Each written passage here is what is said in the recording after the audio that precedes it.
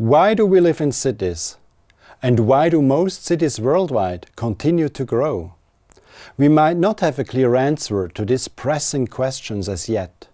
But what is pretty clear is that cities are the engines of economic growth, innovation and wealth creation. And that to achieve this, cities actually need to connect us, the people. Cities bring together people with different skills and backgrounds, interests and cultures, which then sparks new ideas and trends and creates new jobs. In fact, empirical evidence shows that not only wealth indicators like per capita GDP tend to increase with city population size. We have found that human interactions accelerate at almost exactly the same pace. In other words, the interactions between the people are key for the social and economic functioning of cities. This fundamental role of human interactions is thus absolutely crucial for urban planners who are responsible for the design of public spaces and infrastructures that should facilitate the connectivity between the people. In the past, urban planning has indeed often been quite successful, leading to attractive public spaces that are now frequented by many people from all walks of life. But unfortunately, there are also numerous cases where urban planning interventions didn't lead to the desired outcomes, as is manifested in empty and sterile plazas, traffic jams, or even social segregation. What makes it then so hard to design well-functioning cities? Well, one of the reasons is that in the past we didn't sufficiently understand how people actually make use of urban space. Let's just have a look at Manhattan in New York. We see people coming and going. We see taxi drivers going there for work. We see New Yorkers who might go there for shopping. Or we see tourists who might go there just once in a lifetime from very far away. There is a myriad of different interests and preferences that bring people here, and the result looks pretty random and chaotic, right? Unfortunately, it is exactly such seemingly chaotic patterns that urban planners need to deal with when trying to avoid potential planning pitfalls.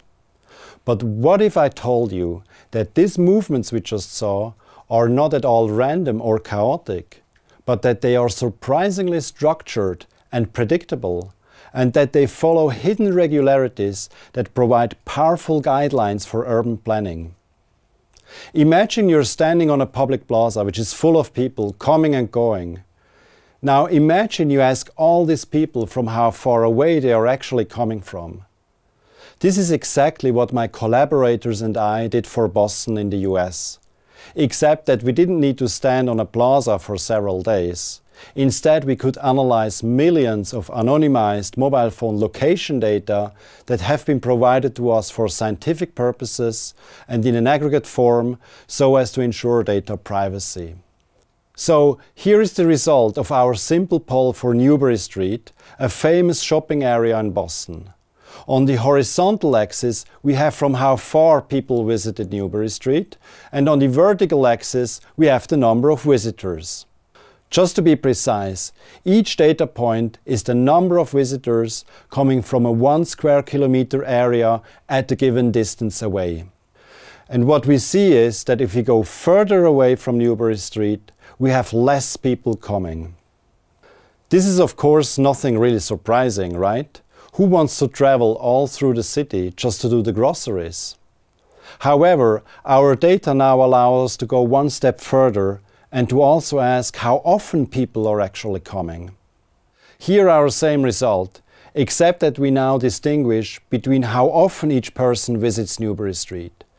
Red is the number of people coming about once per month, green is the number of people coming about 4 times a month, and yellow is the number of people coming about 10 times a month. And what we see is that the number of visitors also decreases the more often they are coming. So we already start to see some very systematic patterns in this seemingly chaotic movement of people, right? But now comes the really surprising part. All these patterns can actually be predicted by a simple but powerful mathematical travel law. All that really matters is to just multiply the distance with the number of visits.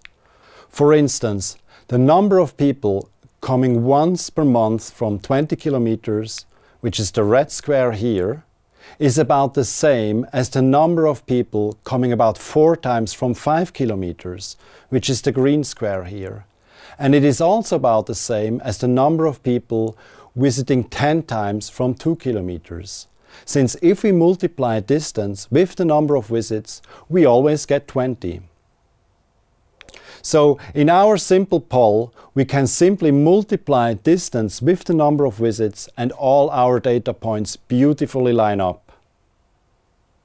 Let me put it this way, if I spend just one day measuring how many people come to Newbury Street, I immediately know how many people will come over the next weeks from 1, 2 or 10 kilometers away, and how many of them will visit once, twice or 10 times a month. And you know what the best part is? This travel law isn't valid only for Newbury Street. It applies to virtually all locations in the Greater Boston area. Actually, let me rephrase even this. It happens all across the world. We looked into more data and found that the very same travel law holds for cities in Europe, Africa and Asia, regardless of the detailed geographies, cultures or levels of development. This travel law is pretty amazing, isn't it? But how can it now help urban planners to design great public spaces? Well, first of all, having an idea of how far and how often people are willing to travel helps to spot the best locations to put a new public space, such as a park. And to have an estimate of how many people such a new park can potentially attract. Second, infrastructure planning. Predictions of the population flows, especially to new urban developments, is essential for the planning of public transport and also for other infrastructures. We are actually applying exactly this idea now to support the electrification process in a developing country. And third, if we look at existing places and if we compare the actual number of visitors to our predictions, we can immediately identify those locations that attract less people than we would actually expect. This signals a clear need to make such a space more accessible or inviting for additional population groups. This travel law is just one example of how a more science-based approach to cities can help urban planning. We are actually just at the very beginning of revealing many more of such exciting and powerful regularities of how humans connect to each other in urban space. Cities are very complex. There will always be uncertainties in doing such predictions for urban planning. Think of Bushwick, Brooklyn in New York. Neighborhoods that suddenly become hip and trendy, leading to escalating housing prices. It is just very hard to predict such dynamics. Therefore, it is not sufficient to understand the basic laws of cities, such as the one I just showed.